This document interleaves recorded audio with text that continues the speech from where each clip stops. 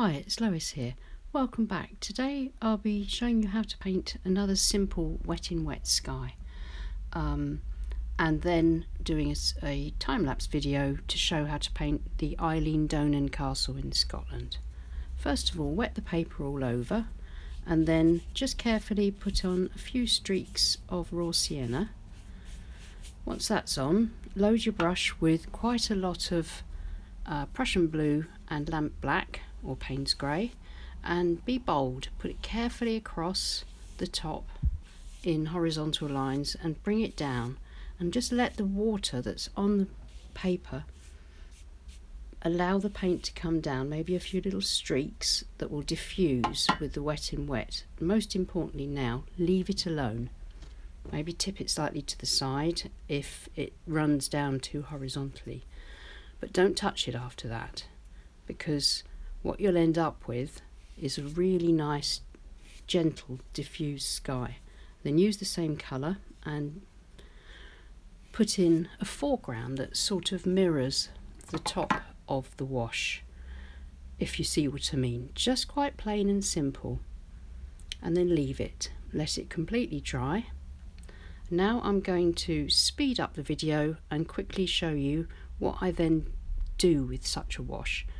I'm going to carefully draw in a sketch in pencil of the Eilean Donan Castle, the beautiful castle in Scotland, and then I'm going to go over it with a fine liner pen and a brush pen, just for the main detail and the darks, so I'll be able to create a pen and wash painting in this way.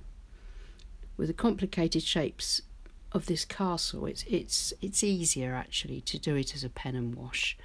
You've got your shapes already carefully drawn in, or roughly drawn in actually, and then when you put the paint on, it's a lot easier because you've got all the indications, clear indications of where you want the paint to be, and it's simply a matter of colouring in, so to speak. And it can be quite an effective way of painting, from some very light paint, Prussian blue and a bit of burnt sienna for the background hills, and then some of the same colours, burnt sienna, raw sienna, Prussian blue in various mixes, just carefully washed over the various areas of the buildings.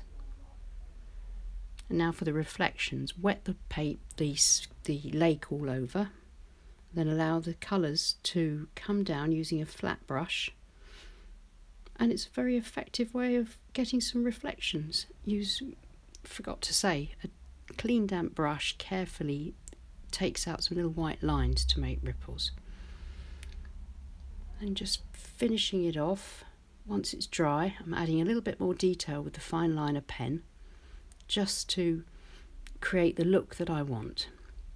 Finally, some reflections in the left hand side landmass, and I hope you like it. I hope you like the effect that we have here.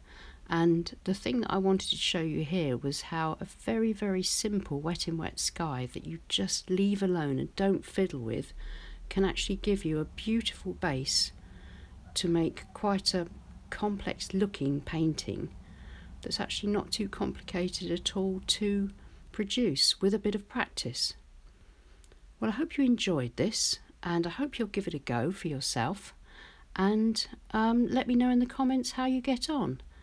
Please like and subscribe if you enjoyed this video, and click on the bell icon and you'll always get notifications. Thanks so much, and goodbye. I'll see you soon.